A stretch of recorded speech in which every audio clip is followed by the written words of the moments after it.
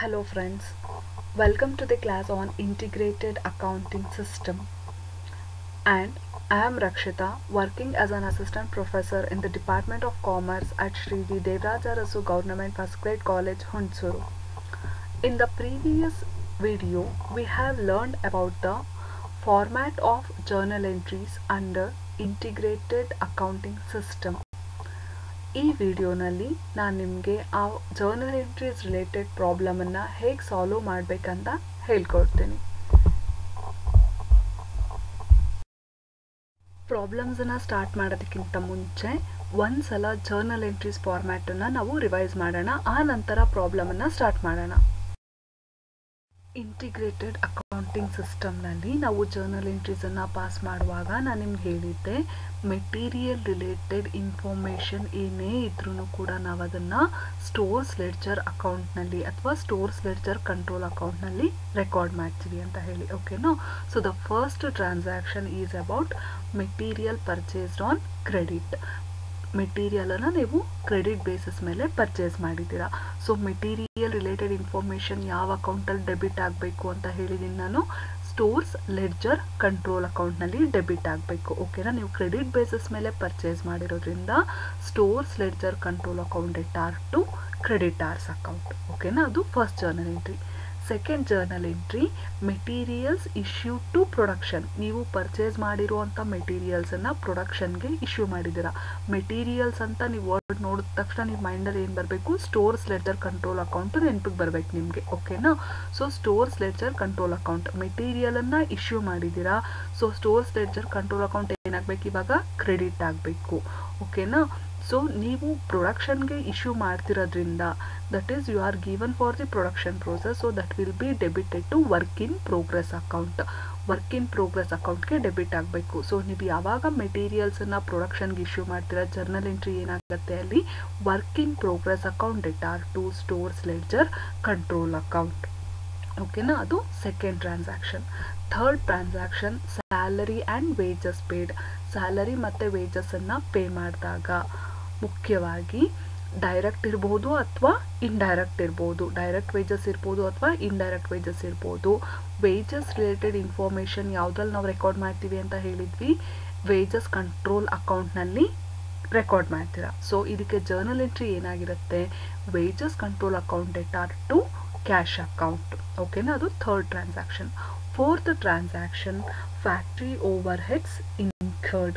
So factory over head related information factory over head control ಅಕೌಂಟಲ್ಲಿ record ಮಾಡಬೇಕು. So ನೀವು ಎಕ್ಸ್ಪೆನ್ಸಸನ್ನು incur ಮಾಡ್ತಿರೋದ್ರಿಂದ factory over head control account debtor to cash account ಅಂತ ಎಂಟ್ರಿನ pass ಮಾಡ್ತೀರಾ. ಓಕೆನಾ? Fifth journal entry, fifth transaction, manufacturing or factory overheads charged to production. ಹಾಗಂದ್ರೆ ನೀವು factory over ಹೆಡ್ಸನ್ನು production ಆ್ಯಕ್ಟಿವಿಟೀಸ್ಗೆ charge ಮಾಡಿದ್ದೀರಾ. Production activity is in the process, work is in progress. So ನೀವೇನು ಮಾಡ್ತೀರಾ ಇಲ್ಲಿ ಅಂತ ಅಂದರೆ, work in process control account debtor to factory over head control account ಅಂತ ಎಂಟ್ರಿನ pass ಮಾಡ್ತೀರಾ. ಓಕೆನಾ? So work in process control account debtor to factory over head control account. Finished ಗೂಡ್ಸನ್ನು produce ಮಾಡಿದಾಗ, that is sixth transaction. Finished ಗೂಡ್ಸನ್ನು produce ಮಾಡಿದಾಗ ನಾ ಹೇಳಿದೆ, finished goods related information finished goods ಅಕೌಂಟಲ್ಲಿ record ಮಾಡಬೇಕು. So finished goods complete ಆಗಿರೋದನ್ನು ನಾವು ಹೇಗೆ record ಮಾಡ್ತೀವಿ? Finished goods control account debtor to work in progress control account. Work in progress ಅಂದರೆ ನಾವು ಫಿನಿಶ್ಡ್ ಗೂಡ್ಸನ್ನು ರಿಸೀವ್ ಮಾಡ್ಕೊಂಡಿದ್ದೀವಿ, ಹೌದಲ್ವಾ? So that is for the sixth entry. And for seventh one, for sales. ನೀವು ಸೇಲ್ಸನ್ನು ಮಾಡಿದಾಗ ಯಾವ ರೀತಿ ಎಂಟ್ರಿ ಪಾಸ್ ಮಾಡ್ತೀವಿ ನಾವು? ಡೆಟಾರ್ಸ್ account debtor to sales account. ಓಕೆನಾ? ನೀವು ಏನಾದರೂ ಅಮೌಂಟನ್ನು ಡೆಟಾರ್ಸಿಂದ ಅಥವಾ ಕಸ್ಟಮರ್ಸಿಂದ ರಿಸೀವ್ ಮಾಡಿಕೊಂಡ್ರೆ ರಿಸಿಪ್ಟ್ ಫ್ರಮ್ ಕಸ್ಟಮರ್ಸಿಂದ ನೀವು ದುಡ್ಡನ್ನು ರಿಸೀವ್ ಮಾಡ್ಕೊತಾ ಇದ್ದೀರಾ. So cash account debtor to ಡೆಟಾರ್ಸ್ account. ನೀವು ಪೇಮೆಂಟನ್ನು ಮಾಡಿದ್ರೆ, ಪೇಮೆಂಟ್ ಟು ಕ್ರೆಡಿಟಾರ್ಸ್ ಅಂತ ಬಂದಾಗ creditors account debtor to cash account. So these all are format of journal entries. So now let us solve the problem. This is the first problem. Journalize the following transactions assuming that cost and financial accounts are integrated. Cost ಮತ್ತು financial accounts ಎರಡೂ ಕೂಡ integrate ಆಗಿದೆ ಅಂತ assume ಮಾಡಿಕೊಂಡು ಕೆಳಗಡೆ ಕೊಟ್ಟಿರುವಂಥ ಟ್ರಾನ್ಸಾಕ್ಷನ್ಸನ್ನು journalise ಮಾಡಿ ಅಂತ ಹೇಳ್ತಾ ಇದ್ದಾರೆ. ಓಕೆನಾ? So will go through the transaction. ನಾನಿಲ್ಲಿ ನಿಮಗೆ ಟ್ರಾನ್ಸಾಕ್ಷನ್ ಹೇಳ್ತಾ ಇದ್ದಾಗೆ ನಿಮ್ಮ ಮೈಂಡಲ್ಲಿ ಕಾಸ್ಟ್ ಅಕೌಂಟಿಂಗ್ ಸಿಸ್ಟಮ್ನಲ್ಲಿ ನಾವು ಯಾವ್ಯಾವ ಅಕೌಂಟನ್ನು ಓಪನ್ ಮಾಡ್ತೀವಿ ಅನ್ನೋವಂಥದ್ದು ರೆಕಾರ್ಡ್ ಆಗ್ತಾ ಹೋಗಬೇಕು. ಓಕೆನಾ? So first transaction raw materials purchased. Raw materials purchased amount 6 lakh. Raw materials ಅಂದ ತಕ್ಷಣ ನಾನು ನಿಮ್ಗೆ ಹೇಳಿದ್ದೆ, ಹೌದಾ? ಯಾವ ಅಕೌಂಟಲ್ಲಿ ರೆಕಾರ್ಡ್ ಆಗುತ್ತೆ ಮೆಟೀರಿಯಲ್ಸ್ ಇನ್ಫಾರ್ಮೇಷನ್ ಎಲ್ಲದನ್ನು ಕೂಡ ಸ್ಟೋರ್ಸ್ ಲೆಡ್ಜರ್ ಕಂಟ್ರೋಲ್ ಅಕೌಂಟ್ನಲ್ಲಿ ರೆಕಾರ್ಡ್ ಆಗುತ್ತೆ. ಇದು ಫಸ್ಟ್ ಥಿಂಗ್. ಓಕೆನಾ? Second one direct materials issue to production. ಮೆಟೀರಿಯಲ್ಸನ್ನು ಪ್ರೊಡಕ್ಷನ್ಗೆ issue ಮಾಡಿದ್ದಾರೆ ವರ್ತ್ ₹4 lakh. ಮೆಟೀರಿಯಲ್ಸ್ ಅಗೈನ್ ಯಾವ ಅಕೌಂಟಿಗೆ ರೆಕಾರ್ಡ್ ಮಾಡ್ತೀರಾ? ಸ್ಟೋರ್ಸ್ ಲೆಡ್ಜರ್ ಅಕೌಂಟಿಗೆ ಅಥವಾ ಸ್ಟೋರ್ಸ್ ಲೆಡ್ಜರ್ ಕಂಟ್ರೋಲ್ ಅಕೌಂಟಿಗೆ ರೆಕಾರ್ಡ್ ಮಾಡ್ತೀರಾ. ಓಕೆನಾ? The next one is about the wages paid. 50% direct ಅಂತ ಹೇಳಿದ್ದಾರೆ. ₹2 lakh ಅಮೌಂಟ್. 50% ಡೈರೆಕ್ಟ್ ಅಂದರೆ ರಿಮೈನಿಂಗ್ 50% ಇಂಡೈರೆಕ್ಟ್. ವೇಜಸ್ ರಿಲೇಟೆಡ್ ಇನ್ಫಾರ್ಮೇಷನನ್ನು ನಾವು ಯಾವ ಅಕೌಂಟಲ್ಲಿ ರೆಕಾರ್ಡ್ ಮಾಡ್ತೀವಿ? Wages control account. ಓಕೆನಾ? So next one wages charge to production. Wages charge to production ₹1 lakh. Production ಆ್ಯಕ್ಟಿವಿಟೀಸ್ಗೆ ವೇಜಸ್ಸನ್ನು charge ಮಾಡಿದ್ದಾರೆ. So again ವೇಜಸ್ಸನ್ನು ನಾವೆಲ್ಲಿ ರೆಕಾರ್ಡ್ ಮಾಡ್ತೀವಿ? ವೇಜಸ್ ಕಂಟ್ರೋಲ್ ಅಕೌಂಟ್ನಲ್ಲಿ ರೆಕಾರ್ಡ್ ಮಾಡ್ತೀವಿ. ಓಕೆನಾ? Next transaction factory over heads incurred. Factory over heads incur ಆಗಿದೆ. So factory over heads incurred worth ₹80,000. Factory over ಹೆಡ್ಸನ್ನು ಎಲ್ಲಿ record ಮಾಡ್ಬೇಕು ನಾವು? ಫ್ಯಾಕ್ಟರಿ ಓವರ್ ಹೆಡ್ಸ್ ಕಂಟ್ರೋಲ್ ಅಕೌಂಟ್ನಲ್ಲಿ ರೆಕಾರ್ಡ್ ಮಾಡ್ತೀವಿ. Again factory over heads charge to production $1 lakh. ಮತ್ತು ಇಲ್ಲಿ factory over ಹೆಡ್ಸನ್ನು ಪ್ರೊಡಕ್ಷನಲ್ಲಿ charge ಮಾಡಿದ್ದಾರೆ. ಇದನ್ನು ಎಲ್ಲಿ ರೆಕಾರ್ಡ್ ಮಾಡ್ತೀರಾ? ಫ್ಯಾಕ್ಟ್ರಿ ಓವರ್ ಹೆಡ್ಸ್ ಕಂಟ್ರೋಲ್ ಅಕೌಂಟ್ನಲ್ಲಿ ರೆಕಾರ್ಡ್ ಮಾಡ್ತೀರಾ. Selling and distribution over heads incurred. Selling and distribution over heads incurred ಅಂತ ಅಂದರೆ ಯಾವ ಅಕೌಂಟ್ನಲ್ಲಿ ರೆಕಾರ್ಡ್ ಮಾಡಬೇಕು? ಅದನ್ನು selling and distribution over head control ಅಕೌಂಟ್ನಲ್ಲಿ ರೆಕಾರ್ಡ್ ಮಾಡ್ತೀರಾ. The next one is finished goods. Finished ಗೂಡ್ಸನ್ನು ಎಲ್ಲಿ ರೆಕಾರ್ಡ್ ಮಾಡಬೇಕು? ಫಿನಿಶ್ಡ್ ಗೂಡ್ಸ್ ಅಕೌಂಟ್ನಲ್ಲಿ ರೆಕಾರ್ಡ್ ಮಾಡ್ತೀರಾ. ಸೇಲ್ಸ್ ಕೊಟ್ಟಿದ್ದಾರೆ 50% ಕ್ರೆಡಿಟ್ $7,50,000. ಸೇಲ್ಸ್ 50% ಕ್ರೆಡಿಟ್ ಅಂತ ಅಂದರೆ ರಿಮೈನಿಂಗ್ 50% ಕ್ಯಾಶ್ ಬೇಸಿಸ್ ಮೇಲೆ ಆಗಿರುತ್ತೆ. ಸೊ ಸೇಲ್ಸ್ ಅಕೌಂಟಲ್ಲಿ ಅದನ್ನು ರೆಕಾರ್ಡ್ ಮಾಡ್ತೀರಾ. Closing stock it is nil. Closing stock ಯಾವುದು ಬ್ಯಾಲೆನ್ಸ್ ಇಲ್ಲ, ಸ್ಟಾಕ್ ಯಾವುದೂ ಇಲ್ಲ, ಎಲ್ಲ ಕ್ಲಿಯರ್ ಆಗಿದೆ. ಸೊ ಹಾಗಾಗಿ ಅದು ನಿಲ್ ಅಂತ ಕೊಟ್ಟಿದ್ದಾರೆ. Receipt from ಡೆಟಾರ್ಸ್. ಡೆಟಾರ್ಸಿಂದ ನೀವು ದುಡ್ಡನ್ನು ರಿಸೀವ್ ಮಾಡ್ಕೊಂಡಿದ್ದೀರಾ. Payment to creditors. ಕ್ರೆಡಿಟಾರ್ಸ್ಗೆ ಪೇಮೆಂಟನ್ನು ಮಾಡಿದ್ದೀರಾ. ಸೊ ಇದಿಷ್ಟು ಅವ್ರು ಕೊಟ್ಟಿರುವಂಥ ಪ್ರಾಬ್ಲಮ್. ಸೊ ನಾವು ಅದಕ್ಕೆ ಸೊಲ್ಯೂಷನ್ ಮಾಡೋದಾದರೆ ಜರ್ನಲ್ ಎಂಟ್ರೀಸನ್ನು ಹೇಗೆ ನಾವು ರೆಕಾರ್ಡ್ ಮಾಡ್ತೀವಿ ಅಂತ ಅಂದರೆ journal entries under the integrated accounting system ಈ ಫಾರ್ಮ್ಯಾಟಲ್ಲಿ ಹಾಕ್ಕೊತೀವಿ. Date, particulars, ledger, folio, debit ಮತ್ತು ಕ್ರೆಡಿಟ್. ಫಸ್ಟ್ ಟ್ರಾನ್ಸಾಕ್ಷನ್ ಏನಿತ್ತು ಅಲ್ಲಿ ರಾ ಮೆಟೀರಿಯಲ್ಸ್ ಪರ್ಚೇಸ್ಡ್, ಹೌದಲ್ವಾ? ಸೊ ನಾನು ನಿಮ್ಗೆ ಹೇಳಿದೆ ಮೆಟೀರಿಯಲ್ಸ್ ರಿಲೇಟೆಡ್ ಇನ್ಫಾರ್ಮೇಷನ್ ಯಾವುದ್ರಲ್ಲಿ ನಾವು ರೆಕಾರ್ಡ್ ಮಾಡಬೇಕು ಅಂತ ಹೇಳಿದ್ದೆ ನಿಮಗೆ. ಸ್ಟೋರ್ಸ್ ಲೆಡ್ಜರ್ನಲ್ಲಿ ರೆಕಾರ್ಡ್ ಮಾಡಬೇಕು, ಹೌದಲ್ವಾ? ಸೊ ಜರ್ನಲ್ ಎಂಟ್ರಿ ಏನು ಬರಿತೀವಿ ನಾವಿವಾಗ? Stores ledger control account debtor to creditors account. Creditors account ಯಾಕೆ ನಾವು ಹೇಳಿದ್ದೀವಿ? ಅಲ್ಲಿ ಅವರು ತುಂಬ ಕ್ಲಿಯರಾಗಿ ಮೆನ್ಷನ್ ಮಾಡಿದ್ದಾರೆ ಕ್ರೆಡಿಟ್ ಅಂತ ಹೇಳಿ. ಸೊ ಹಾಗಾಗಿ ನಾವು ಕ್ರೆಡಿಟಾರ್ಸ್ ಅಂತ ತೊಗೊತೀವಿ. ಅವರಲ್ಲಿ ಮೆನ್ಷನ್ ಮಾಡಿಲ್ಲ ಅಂತಂದ್ರೂ ಕೂಡ ನಾವು ಕ್ರೆಡಿಟಾರ್ಸ್ ಅಂತ ಕನ್ಸಿಡರ್ ಮಾಡಬಹುದು. ಓಕೆನಾ? Stores ledger control account debtor debit 6 lakh to creditors 6 lakh. Narration being raw materials purchased. ಓಕೆನಾ? That is the first transaction. Second transaction ಏನು ಕೊಟ್ಟಿದ್ದಾರೆ? Materials issue to production. ನೀವು ಪ್ರೊಡಕ್ಷನ್ಗೆ ಮೆಟೀರಿಯಲ್ಸನ್ನು ಇಶ್ಯೂ ಮಾಡ್ತಾ ಇದ್ದೀರಾ. ಪ್ರೊಡಕ್ಷನ್ಗೆ ಮೆಟೀರಿಯಲ್ಸನ್ನು ಇಶ್ಯೂ ಮಾಡ್ತಾ ಇರೋದ್ರಿಂದ ನಿಮಗೆ ಅಲ್ಲಿ ವರ್ಕ್ ಇನ್ ಪ್ರೋಸೆಸ್ ನಡೀತಾ ಇದೆ, ಪ್ರೊಡಕ್ಷನ್ ಪ್ರೋಸೆಸ್ ನಡೀತಾ ಇದೆ. ಸೊ ಅದಕ್ಕೆ ನೀವು ಮೆಟೀರಿಯಲ್ಸನ್ನು ಇಶ್ಯೂ ಮಾಡಿದ್ದೀರಾ, ಹೌದಲ್ವಾ? ಸೊ ಹಾಗಾಗಿ ನಾವು ವರ್ಕ್ ಇನ್ ಪ್ರೋಗ್ರೆಸ್ ಕಂಟ್ರೋಲ್ ಅಕೌಂಟನ್ನು ಡೆಬಿಟ್ ಮಾಡ್ಕೊತೀವಿ. Work in progress control account debtor ಮೆಟೀರಿಯಲ್ಸನ್ನು issue ಮಾಡ್ತಾ ಇರೋದ್ರಿಂದ materials related information stores ledger control ಅಕೌಂಟಲ್ಲಿ ಬರಬೇಕು. ಸೊ ಹಾಗಾಗಿ work in progress control account debtor to stores ledger control account. Stores ledger control account ಏನಾಯ್ತು ಇಲ್ಲಿ ನಮಗೆ ಕ್ರೆಡಿಟ್ ಆಗಿದೆ. ನೆಕ್ಸ್ಟು ವೇಜಸ್ ರಿಲೇಟೆಡ್ ಇನ್ಫಾರ್ಮೇಷನ್ ಕೊಟ್ಟಿದ್ದಾರೆ. ಅವರಲ್ಲಿ ನಮಗೆ ವೇಜಸ್ ಪೇಡ್ ಅಂತ ಹೇಳ್ತಾ ಇದ್ದಾರೆ. ಸೊ ವೇಜಸ್ ರಿಲೇಟೆಡ್ ಇನ್ಫಾರ್ಮೇಷನ್ ಎಲ್ಲಿ ಬರಬೇಕು ಅಂತ ಹೇಳಿದ್ದೆ ನಾನು ನಿಮಗೆ, ವೇಜಸ್ ಕಂಟ್ರೋಲ್ ಆ್ಯಕ್ಟ್ನಲ್ಲಿ ಬರಬೇಕು, ವೇಜಸ್ ಕಂಟ್ರೋಲ್ ಅಕೌಂಟ್ನಲ್ಲಿ ಬರಬೇಕು. ಸೊ ನೀವು ವೇಜಸನ್ನು ಪೇ ಮಾಡ್ತಾ ಇದ್ದೀರಾ, wages control account ಎಟಾರ್ to cash or bank account, amount 2 lakh rupees, narration being wages paid. ಅಲ್ಲಿ ಪ್ರಾಬ್ಲಮಲ್ಲಿ ಅವರು ಡೈರೆಕ್ಟ್ ಅಥವಾ ಇಂಡೈರೆಕ್ಟ್ ಎರಡು ಹೇಳಿದ್ರು ಕೂಡ ನಾವು ಸೇಮ್ ಜರ್ನಲ್ ಎಂಟ್ರಿ ಪಾಸ್ ಮಾಡ್ತೀವಿ. ಓಕೆನಾ? So that is the third transaction. Fourth transaction, wages charge to production.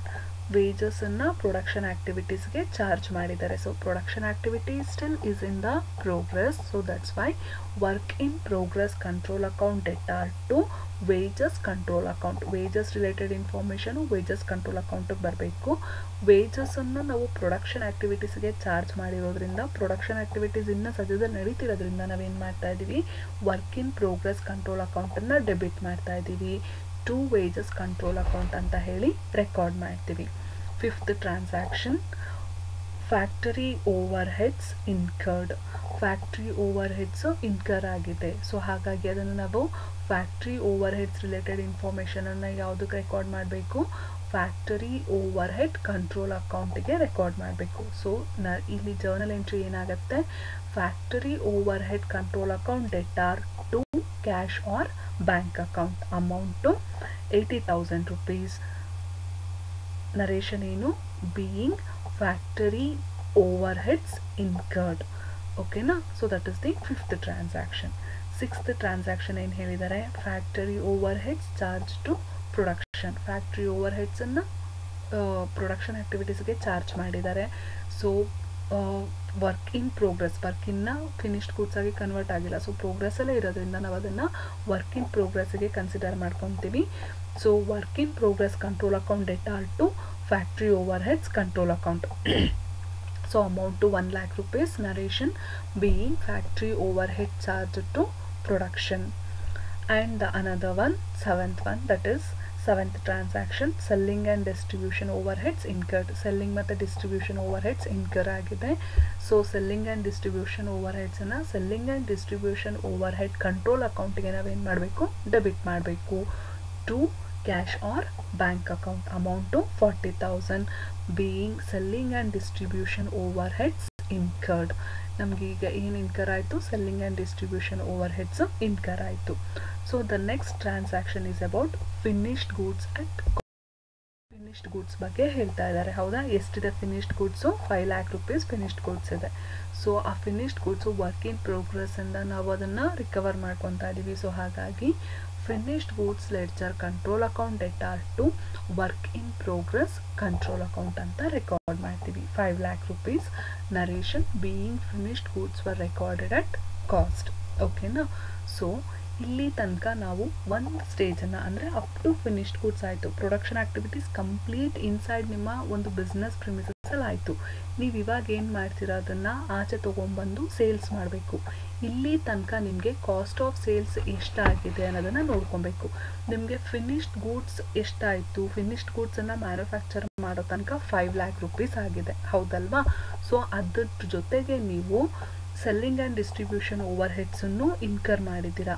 So ಇದಿಷ್ಟು ಸೇರಿಸಿದ್ರೆ ನಮಗೇನಾಗುತ್ತೆ, ಕಾಸ್ಟ್ ಆಫ್ ಸೇಲ್ಸ್ ಆಗುತ್ತೆ. ನೀವಿನ್ನೂ ಸೇಲ್ಸ್ ಮಾಡಿಲ್ಲ, ಹೌದಾನೆ? ಸೊ ಹಾಗಾಗಿ ನಾವೇನು ಮಾಡಬೇಕು, ಇವಾಗ ಇಲ್ಲಿ ತನಕ ಏನೇನು ಎಕ್ಸ್ಪೆನ್ಸಸ್ ಆಗಿದೆ ಅದನ್ನು ನಾವೇನು ಮಾಡ್ಕೊತೀವಿ, ಇನ್ ದ ಸೆನ್ಸ್ ಇಲ್ಲಿ ಕಾಸ್ಟ್ ಆಫ್ ಸೇಲ್ಸನ್ನು ಕ್ಯಾಲ್ಕುಲೇಟ್ ಮಾಡಬೇಕಂತ ಅಂದರೆ ಫಿನಿಶ್ಡ್ ಗೂಡ್ಸ್ ವ್ಯಾಲ್ಯೂ ಎಷ್ಟು, ಸೆಲ್ಲಿಂಗ್ ಮತ್ತು ಡಿಸ್ಟ್ರಿಬ್ಯೂಷನ್ ಓವರ್ ಹೆಡ್ಸ್ ಎಷ್ಟು ಅನ್ನೋದನ್ನು ಆ್ಯಡ್ ಮಾಡ್ಕೊತೀವಿ. ಇದು ಎರಡನ್ನೂ ಕೂಡ ನಾವು ಕಾಸ್ಟ್ ಆಫ್ ಸೇಲ್ಸ್ ಅಕೌಂಟಿಗೆ ಟ್ರಾನ್ಸ್ಫರ್ ಮಾಡ್ತೀವಿ. ಓಕೆನಾ?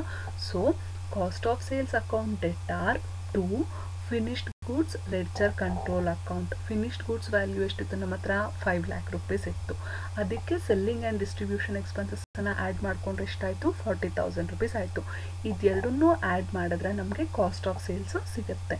ನಾನು ಇನ್ನೊಂದು ಸಲ ಹೇಳ್ತೀನಿ, finished ಗೂಡ್ಸ್ಗೆ selling and distribution over ಹೆಡ್ಸನ್ನು add ಮಾಡಿದ್ರೆ ನಮಗೆ ಕಾಸ್ಟ್ ಆಫ್ ಸೇಲ್ಸು ಸಿಗುತ್ತೆ. ಓಕೆನಾ? ಸೊ ನಾವಿವಾಗ ಏನು ರೆಕಾರ್ಡ್ ಮಾಡಿದ್ವಿ, ಕಾಸ್ಟ್ ಆಫ್ ಸೇಲ್ಸನ್ನು ರೆಕಾರ್ಡ್ ಮಾಡಿದ್ವಿ. ಇದನ್ನು ನಿಮಗೆ ಪ್ರಾಬ್ಲಮಲ್ಲಿ ಹೇಳಿರೋದಿಲ್ಲ. ಎಲ್ಲಿ ತನಕ ನಿಮಗೆ ಇನ್ಫಾರ್ಮೇಷನ್ ಇರುತ್ತೆ ಪ್ರಾಬ್ಲಮಲ್ಲಿ ಅಂತ ಅಂದರೆ ಫಿನಿಶ್ಡ್ ಗೂಡ್ಸ್ ತನಕ ಮಾತ್ರ ಇನ್ಫಾರ್ಮೇಷನ್ ಇರುತ್ತೆ. ಸೊ ಅದಾದಮೇಲೆ ನಿಮಗೆ ಇಲ್ಲಿ ಪ್ರಾಬ್ಲಮಲ್ಲಿ ಅವರು ಸೇಲ್ಸ್ ಇನ್ಫಾರ್ಮೇಷನ್ ಕೊಟ್ಟಿದ್ದಾರೆ. ಸೇಲ್ಸನ್ನು ಕ್ಯಾಲ್ಕುಲೇಟ್ ಮಾಡ್ಕೊಳ್ಳೋದಕ್ಕಿಂತ ಮುಂಚೆ, ಅಂದರೆ ಸೇಲ್ಸ್ ಕಂಪೇರ್ ಮಾಡೋದಕ್ಕಿಂತ ಮುಂಚೆ ನೀವೇನು ಮಾಡಬೇಕು, ಕಾಸ್ಟ್ ಆಫ್ ಸೇಲ್ಸ್ ಎಷ್ಟಾಗಿದೆ ಅನ್ನೋದನ್ನು ನೀವು ಕ್ಯಾಲ್ಕುಲೇಟ್ ಮಾಡ್ಕೊಬೇಕು.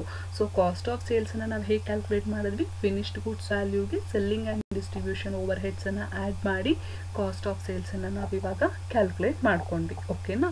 ಸೊ ಕಾಸ್ಟ್ ಆಫ್ ಸೇಲ್ಸ್ ಆದಮೇಲೆ ನಾವೇನು ಇನ್ಫಾರ್ಮೇಷನ್ನ ರೆಕಾರ್ಡ್ ಮಾಡಬೇಕು, ಸೇಲ್ಸ್ ಇನ್ಫಾರ್ಮೇಷನನ್ನು ರೆಕಾರ್ಡ್ ಮಾಡಬೇಕು.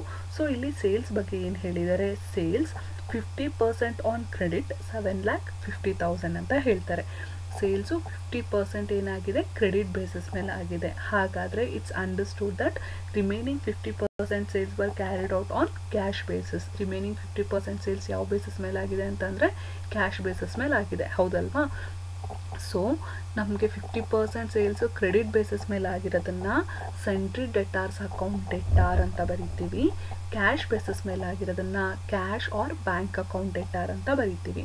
ಸೊ ಸೆಂಟ್ರಿ ಡೆಟಾರ್ಸ್ ಅಕೌಂಟ್ ಡೆಟಾರ್ 3,75,000, 7,50,000 ಅರ್ಧ ಮಾಡಿಕೊಂಡ್ರೆ 50% ಅಂತ ಹೇಳಿದಾರಲ್ವಪ್ಪ ಅಲ್ಲಿ. ಸೊ ಹಾಗಾಗಿ 3,75,000 ಅಂತ ತಗೋತೀವಿ. ಮತ್ತು ಕ್ಯಾಶ್ ಅಥವಾ ಬ್ಯಾಂಕ್ ಅಕೌಂಟ್ ಅಂತ ಹೇಳಿ ಮಿಕ್ಕಿದ 50% ಕ್ಯಾಶ್ ಬೇಸಿಸ್ ಅಂತ ಹೇಳಿರೋದ್ರಿಂದ 3,75,000 ತೊಗೊತೀವಿ. So to sales account, sales ಅಂತ ಬಂದಾಗ ಎಷ್ಟು ತೊಗೊತೀವಿ ನಾವು, 7,50,000 ಬರಿತೀವಿ. So being sales var recorded, sales record ಆಯಿತು. ಓಕೆನಾ. ನೆಕ್ಸ್ಟ್ ಇದಾದಮೇಲೆ ನಾವೇನು ಮಾಡ್ತೀವಿ ಅಂತ ಅಂದರೆ, ಅಲ್ಲಿ ನಮ್ಮಲ್ಲಿ ಯಾವುದೇ ರೀತಿಯಾದಂಥ ಕ್ಲೋಸಿಂಗ್ ಸ್ಟಾಕ್ ಇಲ್ಲ. ಸೇಲ್ಸನ್ನು ಕಾಸ್ಟ್ ಆಫ್ ಸೇಲ್ಸಿಗೆ ನಾವೇನು ಮಾಡ್ತೀವಿ, ಅಡ್ಜಸ್ಟ್ ಮಾಡ್ತೀವಿ. So sales account debtor to cost of sales account, over all sales amount ಏನಿದೆ ಆ ಸೇಲ್ಸ್ ಅಮೌಂಟನ್ನು ನೀವು ಬರೀತೀರಾ. ಓಕೆನಾ. So next entry, receipt from ಡೆಟಾರ್ಸ್. ಡೆಟಾರ್ಸಿಂದ ನಿಮಗೆ ಅಮೌಂಟು ರಿಸೀವ್ ಆಗಿದೆ. ಸೊ ಅದನ್ನು ನೀವು cash or bank account debtor ಅಂತ ಬರೆದು ಟು ಸೆಂಟ್ರಿ ಡೆಟಾರ್ಸ್ ಅಕೌಂಟ್ ಅಂತ ಬರೀತೀರಾ. Being cash received from ಡೆಟಾರ್ಸ್, ಡೆಟಾರ್ಸಿಂದ cash receive ಆಯಿತು. ಎಷ್ಟು ಅಮೌಂಟ್ ರಿಸೀವ್ ಆಗಿದೆ ನಿಮಗೆ, 3 lakh rupees ರಿಸೀವ್ ಆಗಿದೆ. And the last entry is about payment to creditors. ಕ್ರೆಡಿಟಾರ್ಸಿಗೆ ಪೇಮೆಂಟನ್ನು ಮಾಡಿದ್ದೀರಾ. ಎಷ್ಟು ಪೇಮೆಂಟನ್ನು ಮಾಡಿದ್ದೀರಾ, 2 lakh rupees ಪೇಮೆಂಟನ್ನು ಮಾಡಿದ್ದೀರಾ. When you pay the amount to the creditors account should be debited. Sentry creditors account debtor to bank account. So ಇದಿಷ್ಟು ನಿಮಗೆ ಈ ಕೊಟ್ಟಿರೋವಂಥ ಪ್ರಾಬ್ಲಮ್ಗೆ ಸೊಲ್ಯೂಷನ್ನು. Thank you.